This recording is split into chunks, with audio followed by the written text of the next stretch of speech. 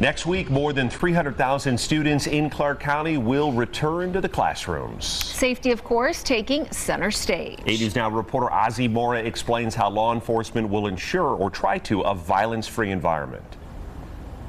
Law enforcement agencies standing together at Metro headquarters promoting a safe start for the new school year. Beginning next week, we will have a unified command post with all of our law enforcement agencies so we can ensure constant communication. Metro's Deputy Chief Reggie Rader says there will be an increase in police presence at Clark County schools Monday to promote a positive environment. I would also like to remind everybody that our motor traffic officers will be out in full force. So be cognizant of those school zones. Also urging parents to pay attention to what your kids are doing. I know as the parent of a teenager that task can be daunting, but you have to keep trying. Check your students' backpacks.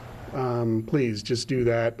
Make it a habit to make sure that something's not left in there by accident that may cause concern. To enhance school safety, School District Police Chief Mike Blackeye says the department has plans. This year, our police department will be expanding our LEAD program. That's our educational program.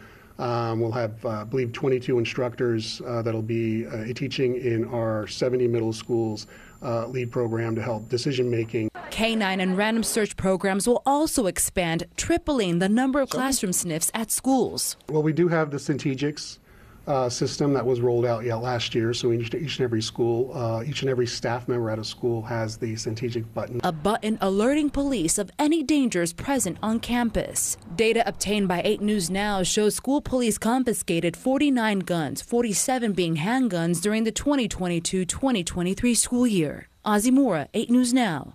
Chief Blackeye asks that parents do monitor their child's social media and report suspicious activity immediately. As for when Clark County schools will get metal detectors, Chief Blackeye said that the pilot program will continue throughout the school year.